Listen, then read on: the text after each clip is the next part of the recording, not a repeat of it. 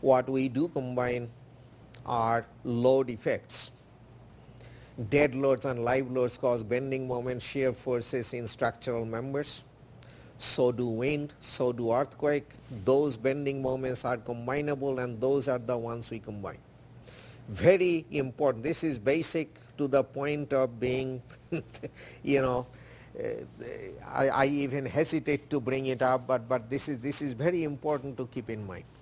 Along the same lines, how do we combine horizontal earthquake and vertical earthquake? You know, we don't. The vertical earthquake effect becomes, as I tried to point out, a manipulation of the dead load factor. Today, in seismic load combinations, we do not have fixed dead load factors.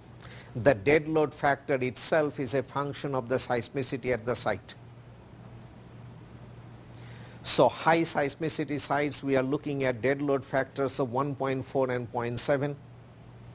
In low seismicity sites, the dead load factors are 1.2 and 0.9, something like that. So the dead load factors in the seismic load combinations will change as you go from California to Illinois. That's what has happened, the way we are doing things today. Under method 2 analytical procedure today, there are two separate and distinct methods of wind design.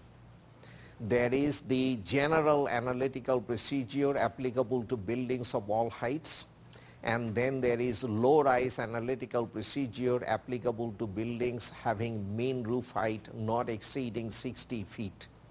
There is a simplified version of the low-rise analytical procedure under method 1.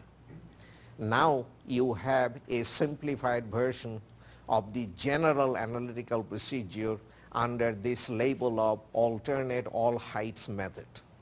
Now, although it is called all heights method, there is a height restriction of 75 feet. So it will not cover everything, but many things that are built out there are shorter than 75 feet. So this is not, and this is somewhat broader applicability than method 1 simplified design, but obviously it doesn't cover everything. Like I said, section 12.3.4 has all of the redundancy provisions in it. It's organized in this way. 12.3.4.1 outlines where you do not have to use the redundancy. If you have 1.3, you're going to be increasing your base shear by 30%. Do you need to carry that increase of 30% to other aspects of your design?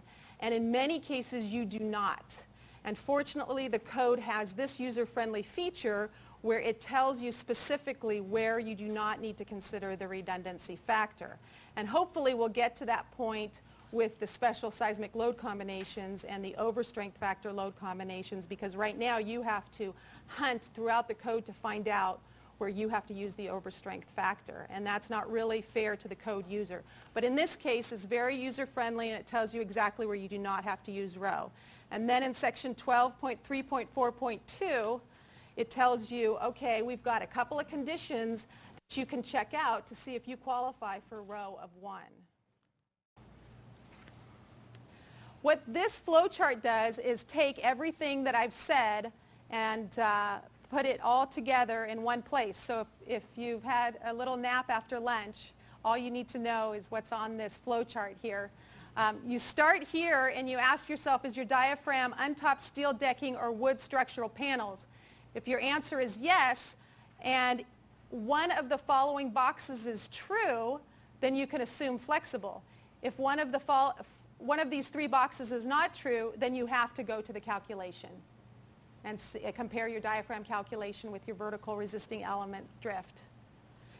If you have what looks like it's going to be a rigid diaphragm, then you follow this and you see if you can comply with the prescriptive approach for the rigid diaphragm. If yes, then you assume rigid. If no, then you do have to go to calculating the deflections. The topic is significant 2009 IBC Chapter 19 changes, which are So I started with the IBC rather than 318 because that's why we need to be concerned about these changes. IBC chapter 19, as you know today, references 318.05, and when 2009 IBC becomes the basis of your code, the reference document will be 318.08. That would mean significant changes in the standard itself, which is what I will discuss. But just so that you know, it will also mean a little bit of a different look to chapter 19 of the code, because chapter 19 today makes a number of amendments to ACI 318.05. Precisely 16 amendments at this stage in 2006 IBC.